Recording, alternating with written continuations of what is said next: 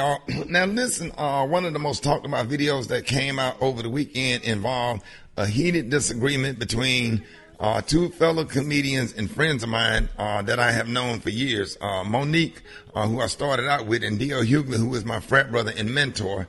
It is crazy because D.L. is my frat brother and mentor, and Monique and I have stayed at each other's house, spent the night, and started open mic night together. We're both scheduled to perform at the Fox Theater in Detroit. Now, the show took a turn when Monique came out and went off about some issues that was going on backstage, and I found the whole thing really hurtful, disturbing, embarrassing. Here's a clip. Y'all don't understand. I was ready to walk the up out of here, but I said I can't let the people down of Detroit because the promoters is raggedy as a See, I'm going to tell you, I'm going to break it down to you, Detroit. The contract said that is the headliner. She is the headliner. That's what I signed the up for. I'm 30 plus years in this business, and I don't open for nobody. The contract said the headliner, but a named D.L. Hughley turned into a and said, I won't perform if she does that. I won't go out if she does that. You open for the kings of comedy, I close for the queens of comedy. So when I leave this, the headliner has left. So you came to my home and you put your feet under my table. I don't get down like that. You talk about Young Thug and because of their names, your name is DL. What the does it stand for? Hey, with the wrong one. Yeah, Monique been doing comedy 32 years because we started out together because I'm 32 years in. DL been doing it 37, 38 years. I just want to be clear on that. Now, there's been several posts going back and forth on social media, so I wanted to try and have a fair and open discussion on what took place. So I decided to call a couple of my fellow comedians, to get their perspective on the situation. Y'all, please help me welcome comedians. Lenell, my sister, Luell and I, we have a baby together. We kind of messed around a little bit on the road. Started out with they didn't have enough hotel rooms, so we have a kid together, I think. And comedian Lenell, is that true? Are you? Is that fair? Now, see, here you go putting our business on the air, just like Monique. Now, what are you doing? Okay, that's right. We'll talk about it later. And thank you. and my good friend comedian Marvin Hunter. What up, Marvin? Good morning. Hey, man, thank y'all for joining us. Now, Luell, let's start out with you now. What were your thoughts? You stop calling me Luell, Rickey. I said Lenell. The ends. Hey, Lenell, the ends ain't coming out. We got a whole ass baby, and you still don't know my name. Hey, Luell, when I was putting in that work, hey, I said it right that night, right? Look. Yeah, you was hollering my name that night.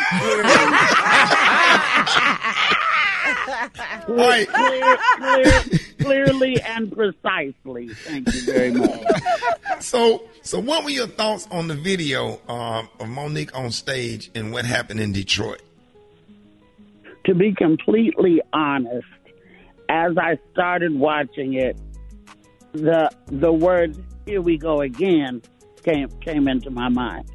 I really have been pulling from Monique this whole time.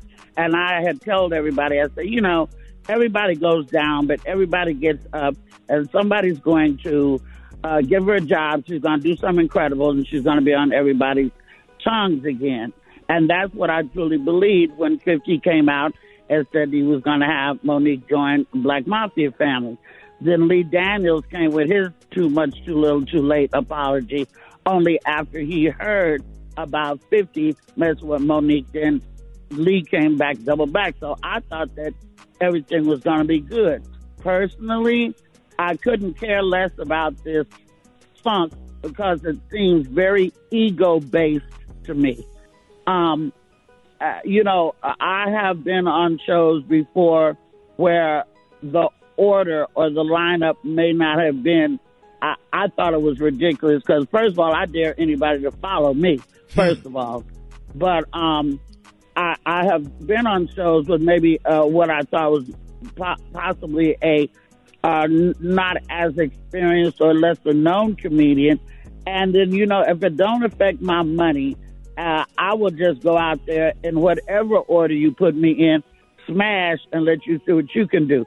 But what I would say with this situation seems more promoter-based than it does your coworker-based. Why the attack on DL, personally, is my question, because these decisions are made by somebody other than the comedian. I doubt that DL was, well, I'm not following her. Well, let me go first. DL came up with paperwork that said he was headlining. But then Monique came up with paperwork that said she was headlining.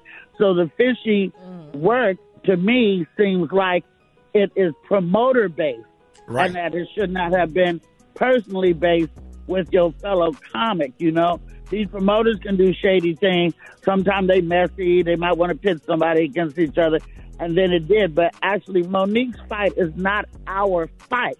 You understand? Why involve us every time you got a problem? Because, frankly, after so many problems, I'm going to speak for myself. After so many issues publicly, I'm just not interested in hearing it anymore. It's sort of like the boy who cried wolf. Now, she makes a lot of good points a lot of times. But right now, I'm over the anger, and the anger is so palpable that bringing us into that is like somebody watching somebody get beat across the street, and it's not really a fight. You know what I'm saying? Right. It's too much for me, and I'm not going to be involved in it, and I'm pretty sure I'm not going to speak on it again except for your show, Ricky. I love you, Lenell, and I really appreciate it. Marvin, you here? Yes, sir. Yes, sir. Comedian Marvin Hunter. You got his name right. Oh, you got his name right. Oh, okay. Yeah, I had to get his name because Marvin punched me in the stomach one time, and and I don't want to fight Marvin. He was in the Navy and stuff. He got military background. If that's what it takes, I'll punch you in the stomach next time I see you myself. Okay. Hey, Marvin. Good morning. Hey, Lenell. How you doing? I'm all right, bro. Walk me through it, Marvin. Hey, brother. Being a younger gay, it's like watching mama and daddy fight. Like, mama, don't do daddy like that. You know what I'm saying? Don't throw the grease on him like that, mama. It's very, very unfortunate me as a younger comic to sit here and watch this. I feel like there's a time and place for everything, and that the anger, as Lenell said, might be misplaced because as things are unfolding, it seems like it may be the promoter's issue. She has an issue with more the promoter than DL, and she made it about black women when I think it's just about ego. That's about ego. Those things tend to happen. It tends to happen when you have, two people who are on top. Just like, I think Lenell said, I've been in similar situations. Definitely, I'm not in that same tax bracket, but I've been in similar situations where as long as my money right, I don't care what for me at. Yeah, yeah, Marvin.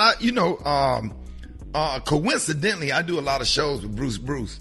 And there are times where Bruce, the promoter say, "Hey man, Bruce want to go first," or "Hey, Bruce want to close." And like even on the Martin tour, it was some nights where I was closing the show, and when we got to California, we got to L.A. The promoter was like, "Hey, Michael Blackson is closing because this is town." I'm like, cool, I don't care. I will go first, second, third, fourth, fifth, or whatever. I'm gonna be funny as hell, Lenell, as long as it don't change my money. And then the question is it worth it? Is it worth losing that relationship? I'm not gonna fight with Michael Blackson and Bruce. Bruce is like my real brother. I literally believe that we some kin, and anything with Bruce and Lavelle Crawford, and I got a comedian that Lavelle Crawford will roast you to death, but anything with them, whatever they want to do, whatever make any comedians comfortable or whatever, there's been times where I was like, I don't want to follow that because it was just too much profanity, and I got a church act. You know what I mean? Mm-hmm. And I said, let me go first and get mine out the way because it's hard to go behind you smashing your girlfriend to how many of y'all joined the church last Sunday. You know, sometimes when it comes to the technical side, because it's once you go there with the audience or whatever, you know, it's kind of downhill from there. You can't bring them back up. Talk about doing some Kurt Franklin jokes and remember this song right here. And when your grandmama gave you that look, that don't go behind Wolf Monkey. So right. But now see, being that they do have the label headliner, because sometimes people try to do, they co-headline. There's only one headliner. Whoever's last, that's who headliner. We don't know whether the money did change. That might have fueled her. We don't know that. We don't know if the money did change, and we don't know if they was getting the same. But we don't know that. And then also, just like you said, a promoter may come to you and say, hey, Bruce wants to go last. And that may not be Bruce's call at all. That might be the promoter saying that. So there's a lot of factors that go into this, and you can't get everything off of Instagram. We weren't there. We don't know. And I'm just actually not concerned with this issue. Hey, listen, we got comedian Lenell and comedian Marvin Hunter on with us this morning, talking about, the situation with Monique and D.L. Hughley. Lenell, thank you so much for being here. Marvin, thank you for being here. Special K, you perform. What is your take on this and the take on Monique's response on stage before D.L. came out? I'm going to bring up a side that nobody has spoken on yet, and that's the fact that she went so personal and she brought people into this conversation that had absolutely nothing to do with the show on Friday night. She brought up Tyler Perry. She brought up Oprah again. She brought up Steve Harvey. That was her. With the cooning word. And then she brought DL's wife into the situation in a sentence that was so vulgar and unnecessary that I don't even think you could apologize to me after saying something like that. But I agree. It was unprofessional. It was unprofessional. Yeah. It was overly emotional. It was immature. And it was issues that should have been dealt with before the show, not on the stage. You don't take everything and put it in front of the public. You don't put dirty laundry from the family out before the public. Yeah, I don't know if I would do that. I don't know if I would have came out on stage after that, because when you get the ladies and everybody hyped up about that situation, they're not going to receive the person that you're talking about if you're coming up on stage next. You done messed up the energy of the room. Everybody knows that we all been on stage with other comedians. The one thing you don't want to do is mess up the energy of the room for the next person that has to come out after you. Right. Lenell, let us know how we can follow you on social media real quick. Well, first of all, I'm going to need a check for the baby. You're so tardy. I got you. I'm going to cash app you, Lenell. Yeah, cash app me. And one more thing I wanted to say. Don't forget, what was that cut about? Yeah, what do you think the DL stands for? Excuse me? If that had been a man, there would have been physically fighting backstage behind that. Now, I'm just saying, that had been two men that would fight. Real quick on the Omega Side, Monique's husband is the Q's, right? DL is the Q's. You see what I'm saying?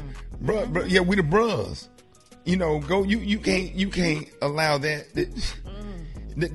Well, why don't we leave Sydney out of this, because we don't want to get started on that.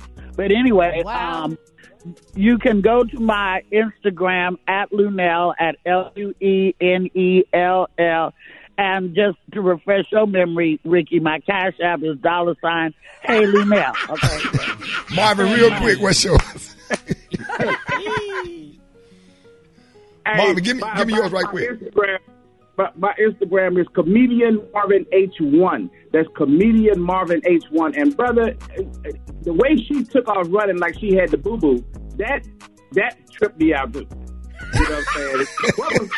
What was that run? Hey man, Marvin, thank y'all, man.